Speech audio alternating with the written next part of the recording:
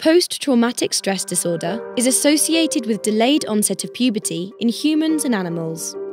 But what are the underlying neural mechanisms of this? Researchers at King's College London are working to further our understanding of pubertal timing and the impact of stress on the neurological systems involved. As well as noticeable bodily changes, unseen changes are also happening in the brain during puberty.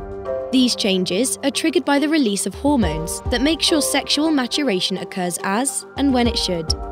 A protein called kisspeptin, located in the hypothalamus, stimulates the secretion of hormones that regulate the hypothalamus pituitary gonadal, or HPG axis, an endocrine system crucial to development in puberty.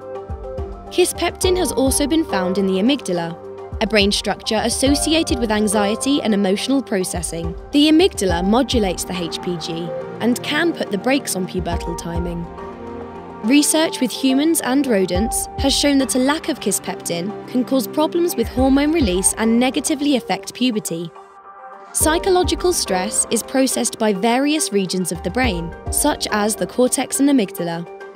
In the presence of psychological stress, urocortin, other stress response proteins, are activated in the amygdala.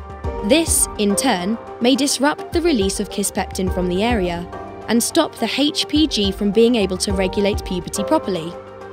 Findings from research in this area have important implications. Psychological stress and the subsequent disruption to puberty can have serious consequences later in life.